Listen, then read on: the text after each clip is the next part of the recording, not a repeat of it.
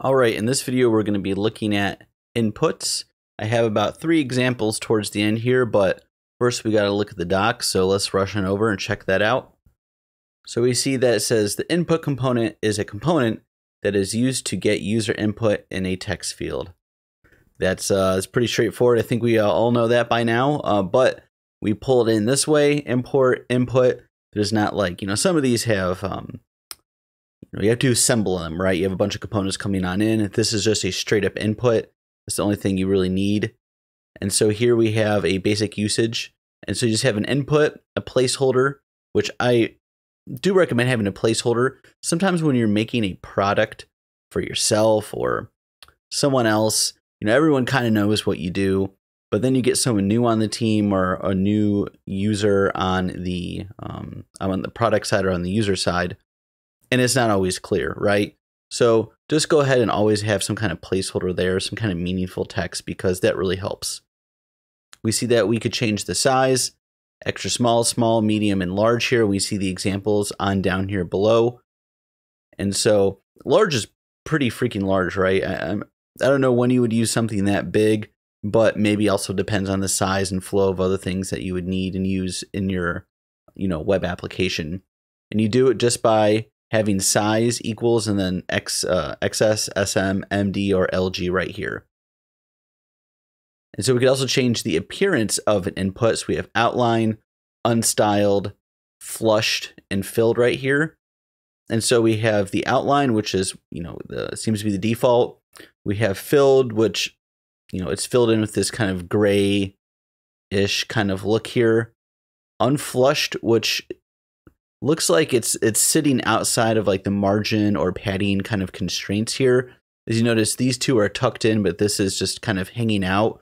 But you still get this underline right here as we click into it. And then there's just straight up unstyled, which is like this raw, naked input.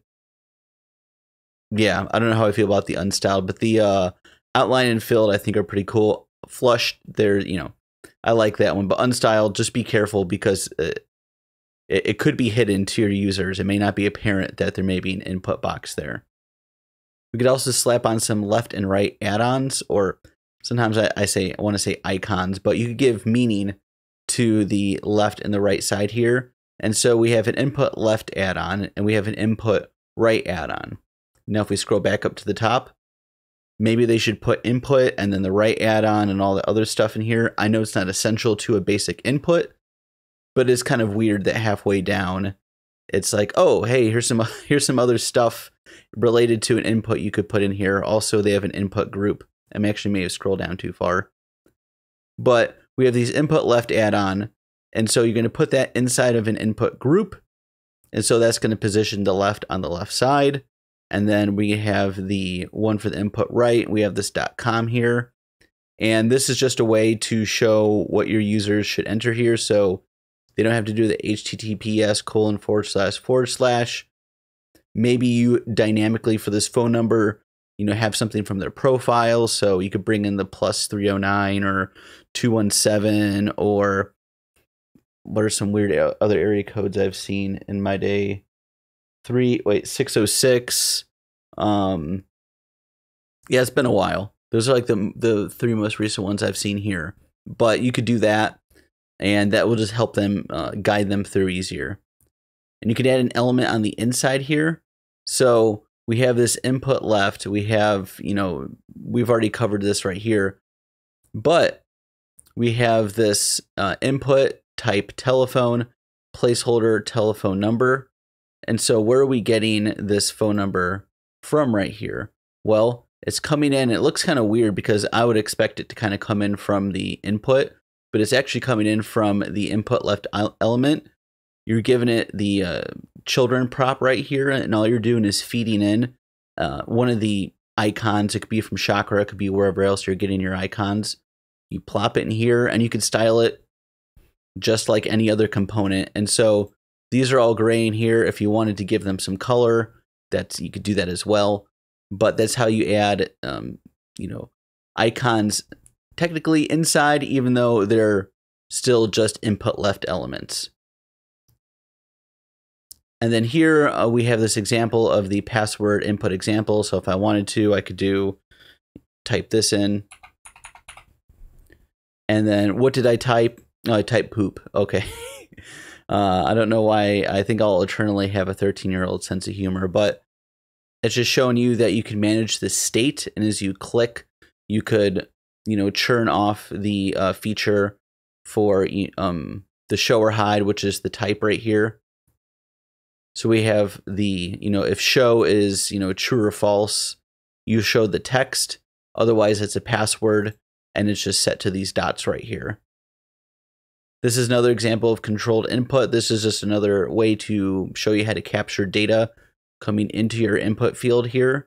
And we're not going to cover this because we just kind of went over it above, but also we cover this in the example. You could also change the focus or error border colors, and that's really, really easy to do here. So we have the focus border color is pink, and we could also have is invalid here, which is automatically set to true. And this is just another way of guiding your user through and saying, hey, maybe your input isn't valid, and we can't continue forward until you fix this, right? So maybe they click submit, there's a validator, and then the page doesn't navigate, and then this highlights red, and it says, yo, you have a 9 in your first name. You can't have numbers for first names. So you could do stuff like that, and it's just nice they give that to you out of the box there. And here are some props. Lots of props, lots of things to go over, lots of things to use, but let's see this stuff in motion and in action. I believe I have 3 examples for you, so let's get to coding. So the first example for inputs we're going to look at is really just going to look at the basics of them and how to change the sizes. So without further ado, let's do that.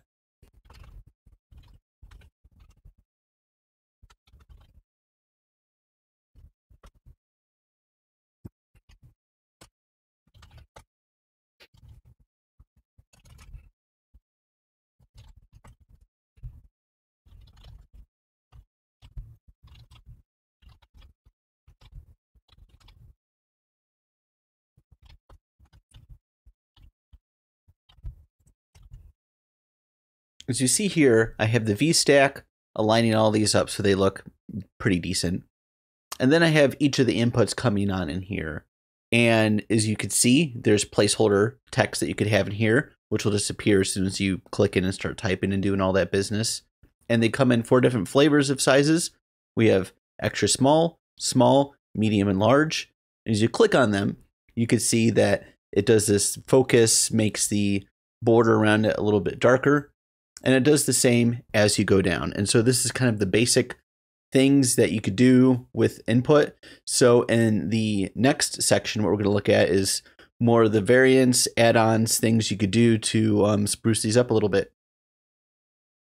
So now let's get rid of the basic input stuff we have here, and let's introduce some stuff called input groups. We could have some add-ons in here, and I can't speak tonight. Let's just get to coding, and then I'll explain it after it's done.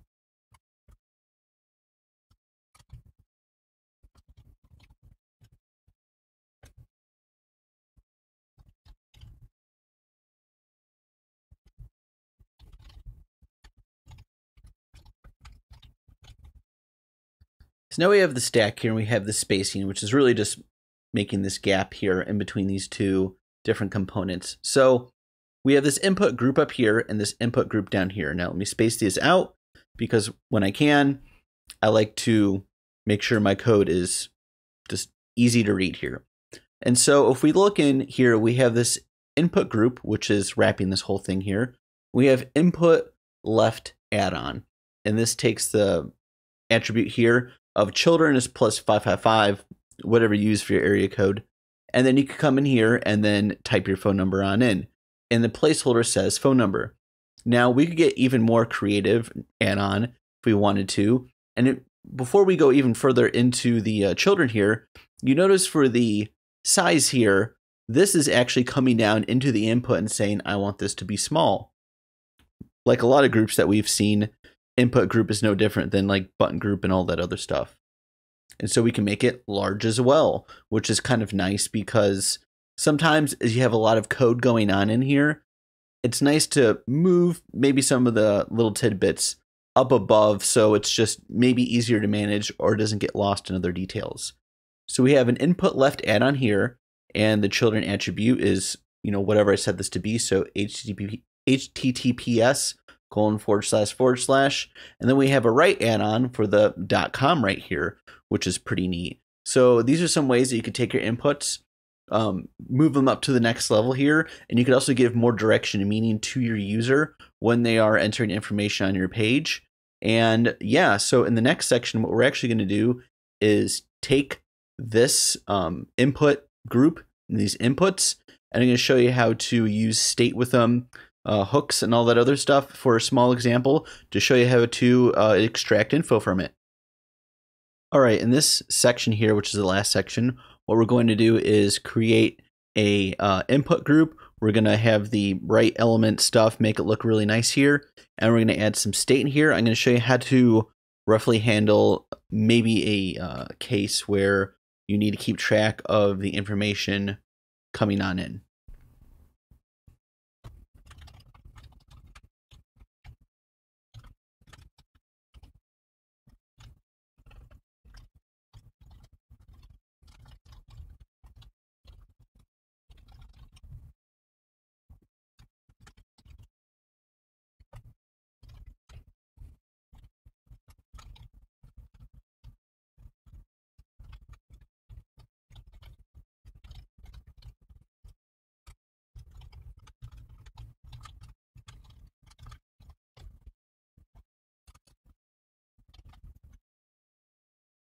So what we have right here is this input, and then we have this input right element here, and you can have input left elements too. So this is kind of like the add-on, except this is a wrapper where you could put other items on the inside.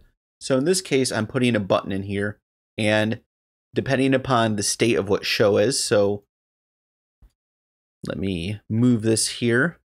So depending on what the state of show is, it's either going to say hide or show here. So let me type something in. I like my dog, Bernie.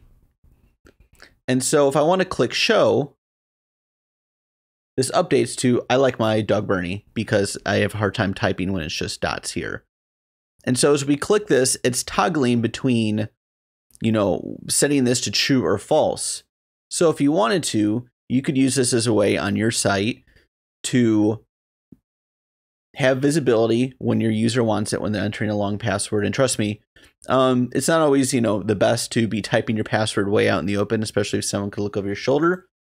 But it is nice sometimes to double check before you hit enter for the third time before you get locked out to know exactly what it is you typed. And so this is just a little fun example right here of how to use state and toggle between showing and not showing a password. Let me actually just fix this typo right here. But yeah, that's how to use input. I'm sure you could do a million things with it beyond this.